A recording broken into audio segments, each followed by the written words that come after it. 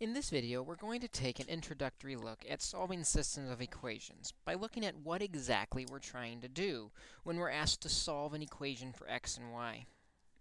A system of equations is made up of two or more equations that work together as a system, and what we're trying to do is find values for x and y that will make both of these equations true at the same time.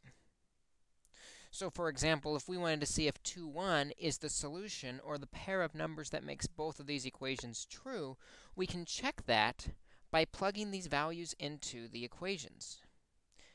The important thing is it must work for both equations for this to be a solution to the entire system.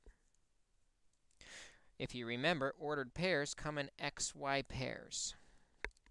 So let's plug into the first equation and see if 2, 1 works in the first equation.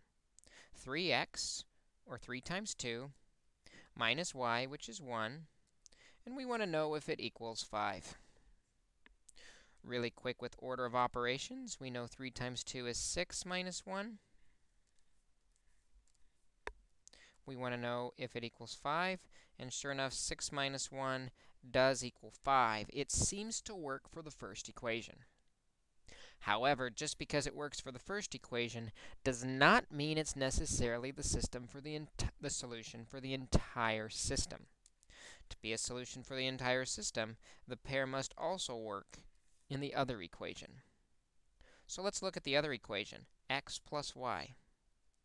X is 2 plus y, which is 1, equals 3. Is that true? Well, sure enough, 3 does equal 3, and it checks as well. Because 2, 1 is the pair of numbers that works in both equations, we will say yes, 2, 1 is a solution to the system. As we work at solving these systems of equations, we're going to be looking at problems where we have the system, and we're going to use them together to find that pair of numbers, the only pair of numbers that makes both equations true.